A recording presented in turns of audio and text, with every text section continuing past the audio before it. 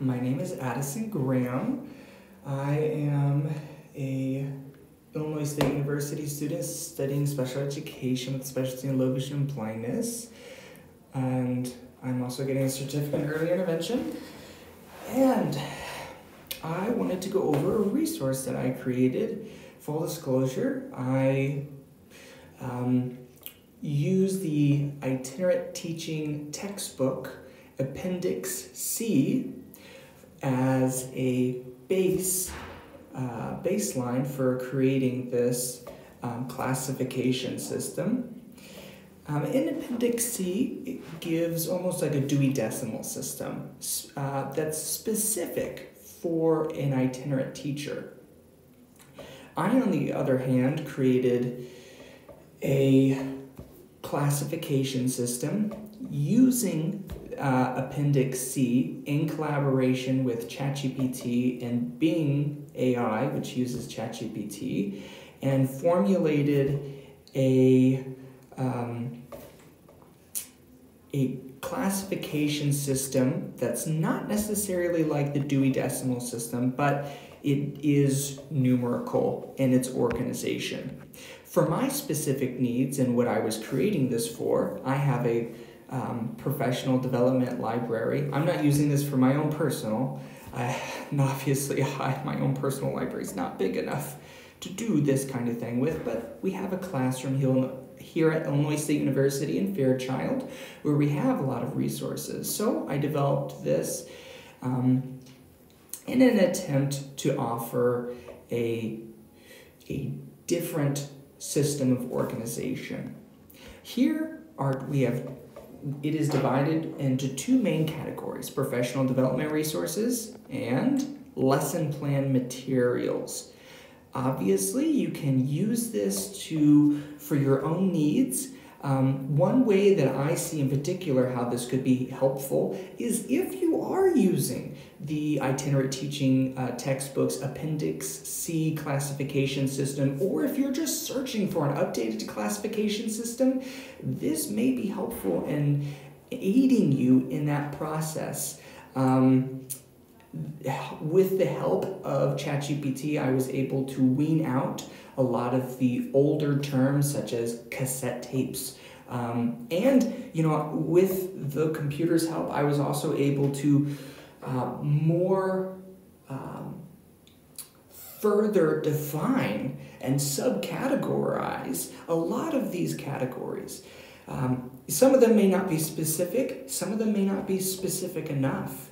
In a future video, I want to go over ChatGPT, but for right now, I'd like to go over this. As always, it will be provided in the Google Drive, linked in my bio, in my Instagram bio, and provided in the YouTube link, which either or you are looking at. So right here is a little snippet that talks about how to subcategorize resources, materials that are in one specific category. For example, if you have a book on Braille literacy development, so maybe like pre-Braille skills. Well, maybe not pre-Braille skills, because that may go over under early intervention. Oh heck, okay, it is pre-Braille skills, my bad. It would be 1.1.3. However, if you have many books that are specific to pre-Braille skills, you can use this table up here to help you narrow down what exactly, or how exactly you should organize that. Anyways, let's start off and see if this could be appropriate for you.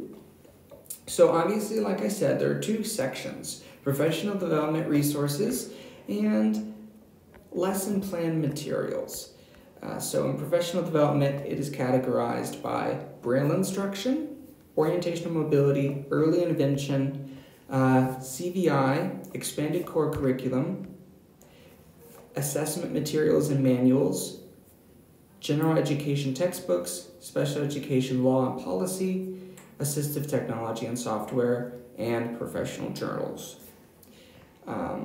In number 2, it is categorized by Braille learning materials, tactile graphic creation tools, tactile graphic resources, physical manipulatives and curriculums, audio and digital resources, games and activities, assistive technology devices for students, adapted materials for students with multiple disabilities, curriculum and instructional resources for specific populations, and multicultural and diversity resources for teachers of the visually impaired. You'll notice some overlap. For example, professional development resources. Under that, I could probably put multicultural and diversity resources for teachers of the visually impaired there, because in a subcategory of multicultural and diversity resources is multicultural literature and resources. So that can include professional development textbooks. That could also include a student's textbook. This is not perfect. And, I made it, so it may not be the best. It may have some critical errors in it. I am not I have not done previous work in developing numerical classification systems, especially numerical classification systems for teachers of the visually impaired in any way. But if you find this helpful, then that is a win for me. If you did find it helpful, please share. If you didn't, then I guess you can move on, and that's okay. And you might still be able to take some things from it. Anyways, thank you so much for your time.